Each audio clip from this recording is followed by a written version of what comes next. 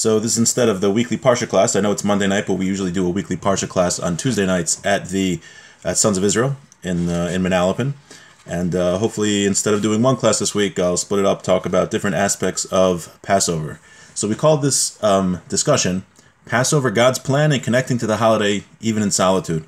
So I always find that sometimes we, for whatever life brings us, we're not always able to celebrate the holidays as we would like to. And I just apologize. I think there's a virus on my computer. I'm getting pop-ups, so I apologize if that interferes. Sometimes we're not able to celebrate the holidays like we would want to. Ideally, we would all want to be with our families and friends and have a big Seder. But I find that even when we can't celebrate the holidays the way we want to, we can still have a meaningful Pesach and perhaps a more meaningful Passover in certain ways when we connect to the ideas of the holiday. Meaning, why did God make a holiday of Passover? What is the holiday of Passover all about? And when we know those ideas, what Pesach, the meaning of Passover is, we are able to contemplate those ideas, and we could really grow closer to God by growing specifically in those ideas. So, what is Pesach all about? What is the meaning of Passover? So, primarily I'll be drawing from the works of the Ramchal and Maimar HaChachma. I can give anyone a link to the English version of that book if they're interested, but at the beginning. So let's start at the beginning of humanity. And then once we understand the beginning of humanity and world history and what God's plan is for world history, we'll understand how Passover, how Pesach fits into that plan. And again, if you have a question, please feel free to text it. And if I don't respond now, I will, God willing, respond later. So a person is comprised of two parts, a body and a soul, a guf and a neshama. We are the only being in creation that has these two opposite things, so to say, in one being. Animals are pretty much all body. They have a lower level soul, but they don't have a holy soul which desires to cleave to Hashem, to cleave to God. Plants, they just have bodies, and everything else in the world does not have a soul. There are angels. Angels just have a soul but have no body. By soul, I mean they're totally a spiritual component. They're just totally spiritual, and they don't have a body. Human beings are the only species in creation that have a body and soul together, meaning we have a body which desires physical things, desires to eat, sleep, and have relations, and then we have a soul which desires to get close to God and desires for something beyond the physical world and something holier and more sublime. We are the only being that has that dichotomy. And when we make the blessing of Asher Yatzar, which I hope everyone's making now, the Asher Yatzar is the blessing we make after we go to the bathroom. The reason we should be making it now is because we thank God that our bodies are working fine, and we should all be very thankful now that that our bodies are working well. So at the end of the blessing, we say Umafli Lasos, that what God made is a pella, it's a wonderment. What is the wonderment? The wonderment is a human being that has these two opposite things, the body which wants to get close to physical things and the soul which wants to get close to God, and nevertheless they live in the same being. Umafli Lasos. And our goal as a person is to make the spiritual side of ourselves beat out the physical side. Now, when God created man, he created Adam and Eve, and he put them in the Garden of Eden. The Ramchal writes that their existence in the Garden of Eden, it wasn't the same existence that we have now. Meaning, what we call spiritual, that was what Adam and Eve called physical. If you wouldn't be able to see Adam and Eve because they didn't look how people look now. They were on a totally different plane of existence. And what we would call spiritual, right, you could say you can't necessarily see an angel in a spiritual form. You can't see somebody's soul. That's how Adam and Eve were before they sinned by eating from the fruit in the garden. Now, they were commanded, la'avdu l'shamra, to not eat from the Eitz Hadas, not eat from the tree of knowledge, and they failed that test. Now, before they committed that sin, evil existed outside of Adam and Eve, represented by the snake, the Nachash.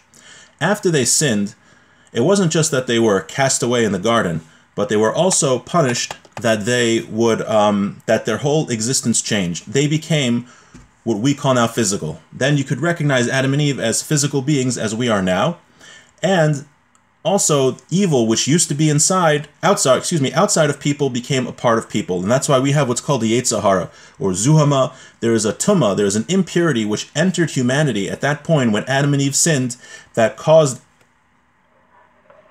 that causes people to do evil. What was originally outside of Adam and Eve, represented by the snake, when they ate from the tree of knowledge, became a part of a person. And the whole goal of creation, since Adam and Eve sinned, is to get back to the spiritual level of where Adam and Eve were before they sinned, to get back on the spiritual level. Now, what happened? After Adam and Eve, humanity sunk into idolatry. Now, we have a few exceptions, like Noah and his children, and until we get to Abraham. When we get to Abraham, the father of the Jewish people, he was the only person who made it his mission to get close to God and to return humanity to the holy state they were and to atone for the sin of what Adam did, what Adam and Eve did. And it was Abraham and his children. Abraham was the only one in all of humanity that recognized God and made it his mission in life to go back to what Adam was before he sinned. Now, up until that point, all of humanity had the ability, had the option, had the free will that they could be the people that would go back to Hashem and bring humanity back to Adam before he sinned. However, it was only Abraham who merited to do that. It was only him who took that step, who went with it. And because of that, it was only Abraham and his children that would be elevated to a higher level than the rest of humanity. Now, the plan was, God wants all of humanity to get back to the point of holiness before Adam sinned, but it's going to come through a chosen people, meaning there's going to be a people that are supposed to represent to the world of how God wants a person to live, by following the Torah. And through that people, the world will return to a holier state the way it was before Adam sinned. Now, again, every human being at that time in human history could have, taken the bull by the horns and been that people, but it was only Abraham. So since it was only Abraham and his children are the ones who are the chosen people to bring back humanity to the way it was before Adam sinned. And spoiler alert, the chosen people is us, the Jewish people.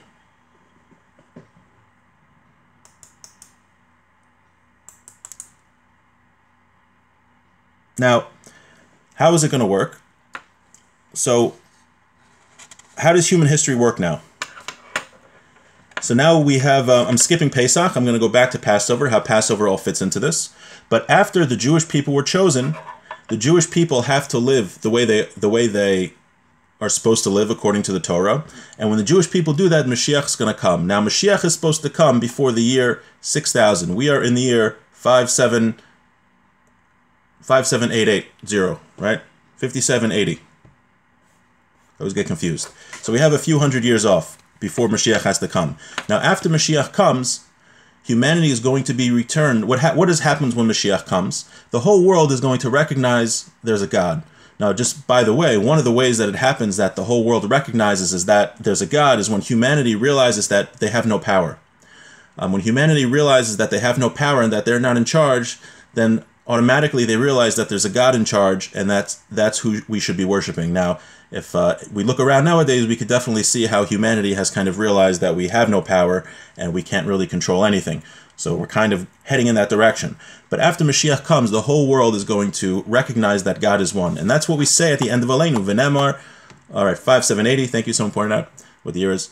V'nemar, on that day, the entire world is going to realize that God is one and his name is one. And that happens after Mashiach comes. When Mashiach comes, the whole entire world, not just the Jewish people, will recognize that God is one. And after Mashiach comes, it's going to be Olam Haba, which is the next world. The next world means that this physical world we are in now will slowly transform into more spiritual existence. And those people who did what they were supposed to in this world will get a reward by clinging to Hashem. They will be similar to Hashem in the sense that they will be more spiritual, and they will cling to Hashem, and that's the reward.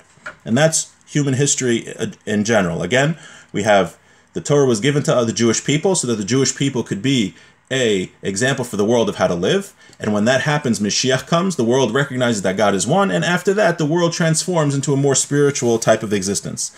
Now, how does Pesach fit into all this? So, first of all, it's important to remember that Jewish holidays are not like secular holidays. Secular holidays are just remembrances of things that happened in the past. July 4th, we commemorate the independence of the United States. On Thanksgiving, we commemorate the Su'uda that the Native Americans gave the Pilgrims before they massacred all the Native Americans years later. But every secular holiday is a remembrance of something that happened in the past. That's not with a Jewish holiday. On a Jewish holiday, in addition to remembering what happened, there's an infusion of spirituality which comes into the world every day on that year, and it's the same infusion of spirituality that happened at the original event. So we're about to celebrate Passover. So whatever spiritual energy came into the world on the first Passover comes into the world again on every subsequent year on the 15th of Nisan. So what's a Passover all about? So as we mentioned, after Adam sinned, evil entered him. It was something called zuama. It was a certain type of tuma. The Kabbalists talk about a certain type of impurity that gets a person to sin, right? A person sins because he has a desire. So those desires, many of those desires to sin, come from a negative spiritual force. That's why it says, mitzvah goreres mitzvah, avera goreres avera, that a mitzvah causes a mitzvah and a sin causes a sin. So Reb Chaim Volozhiner explains, what does it mean a mitzvah causes a mitzvah? It means that when you do a mitzvah, you have a certain positive spiritual energy that God puts in you, which makes you want to do more mitzvahs, makes you want to do more commandments. And the same thing with a sin. If a person does a sin, he has a certain negative spiritual energy that enters him that makes him want to do more sins. So there are spiritual forces that we're constantly doing battle to try to influence us to do mitzvos or to do averos, to fulfill the commandments or to violate the commandments. Now, what's important to remember also is that we always have free will, but these are spiritual forces which can influence us and make it harder or easier to fulfill God's word. And so now before the Exodus, before the Jewish people were freed from Egypt, they had the zuhamam, the spiritual impurity was part of them, just like it was part of the rest of the world. Because after Adam sinned by eating from the Eitz Hadas, evil and this negative spiritual force entered man. Now, when the Jewish people were slaves in Egypt, that served as an atonement so that it would remove that negative spiritual force from the Jewish people. So on Passover, that negative spiritual force was removed from the Jewish people so that they would able to elevate themselves and receive the light of Hashem. Now, at the Seder, there are several mitzvahs we do at the Seder. One of them is maror. We eat the bitter herb, or the bitter herb. Now, the reason we eat this is that we're recognizing that through that suffering that we had, the evil left us, and now we are ready, since the evil forces left us, we are ready to receive the light of Hashem. And when we actually eat the maror at the Seder itself, we are actually removing that negative spiritual energy from ourselves. Meaning when we're eating maror, we're not just remembering the past slavery and servitude that was very bitter. That's definitely true. But as Rabbi Naaman points out from Baltimore, he writes that, based on the Ramchal, that when we eat the maror, we're actually removing the negative spiritual energy which causes us to sin, just like it was removed from us at the first Passover. What's another mitzvah that we do? So there is a mitzvah called Korban Pesach. The Jewish people, before they left Egypt, were commanded to take a sheep, which was the god of the Egyptians, and to slaughter it and eat it on the night of Passover. Now, since we don't have a temple, we don't do that anymore. We have a shank bone just as a remembrance of the Passover sacrifice.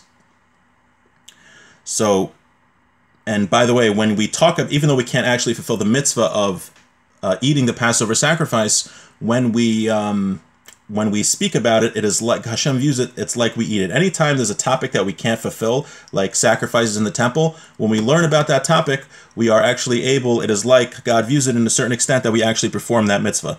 So the Pesach was done because the Jewish people needed a merit, needed to do something, needed to do a mitzvah before they deserved to be redeemed. And what that did is the maror which we mentioned before, the bitter herbs, cleansed the body. The Pesach offering cleansed the soul.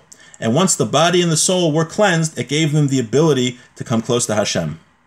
Now, what about matzah? We all know that matzah is one of the mitzvahs that we do during the Seder. So matzah is a spiritual food. It is very hard on the body, right? Bread is very easy to eat. It's digested very nicely. But matzah is a food which isn't digested so well. And it's a very spiritual food, meaning it's not pleasing for the body. Now, in addition, matzah representing the fact that, right, there wasn't enough time for it to bake when the Jews left Egypt, it is also this spiritual food that allows us to get in touch with this spiritual aspect of ourselves. And he says, the Ramchal, that when we eat matzah for the 7 days of Pesach, that spirituality that we gain actually comes with us the entire year. Now, what are the 4 cups? We drink 4 cups of wine. So the 4 cups of wine are juxtaposed, are connected the 4 expressions of redemption that God said that he rescued the Jewish people. Now, why are there 4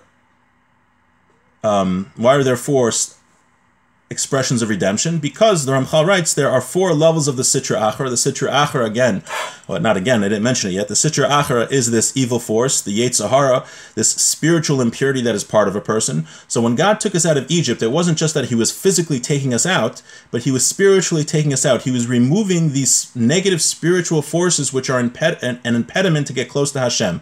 And there were 4 different levels of this negative spiritual force of the Sitra Achra that that were removed from us when we left Egypt. So the idea of Pesach in general, we see how each of the mitzvos of the Seder represent this, is that we were in a lowly spiritual state. We had these negative spiritual forces that were part of us. They were a blockage from our ability to come close to God.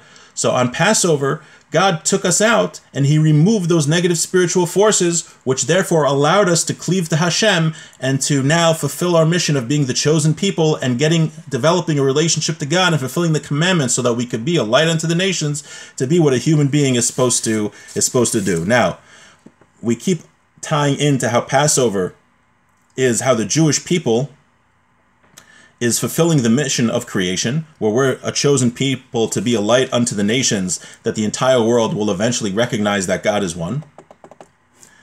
And when we do that, we are preparing the world for the ultimate redemption, which is Mashiach comes. So the Ramchal describes how actually the second half of the Seder is all about Mashiach, right? If you'll notice, he doesn't mention this part about Elijah, but if you'll notice, someone just made a comment about Elijah, right, we open the door for Elijah. Elijah is the prophet who's going to announce when Mashiach's coming. The entire second half of the Seder has to do, if you read it inside, has to do with Mashiach coming. Because Pesach is the first step for the Jewish people and therefore humanity to achieve their purpose. And the Ramchal writes that every year on Pesach, it's like we take an axe and we take another chop of the tree. Each year, Pesach adds another spiritual dimension that we're chopping the tree until it falls down and Mashiach comes, right? Again, Pesach is not just remembering the Exodus that happened years ago, but rather when we fulfill the mitzvahs of Pesach and we celebrate Passover, we are actively bringing Mashiach one step close to come. And that's really the entire idea of Passover. Also, we eat the afikomen, right? We eat the afikomen at the end of the Seder, and we're not supposed to eat anything after we eat the afikomen. And because we want the taste of the matzah to stay with us. And so too, we want the taste of Passover, and the spiritual holiness we gain on Passover will also allow us to go through the entire year on a higher spiritual level. Okay, I had a lot more to talk about, so I think what I'm going to do, God willing, is to maybe just continue, maybe different nights, talk about Passover before Passover comes, different ideas of Pesach. But just to summarize what we spoke about this time, we were saying that the Jewish people is the vehicle that the entire world will recognize that Hashem is one. Pesach was the holiday where they got where the Jewish people were separated as a holy nation by having certain spiritual impurities removed that became a part of all of humanity when Adam sinned. And every year when we celebrate Pesach, brings spiritual energy into the world that brings us one step closer to Mashiach coming.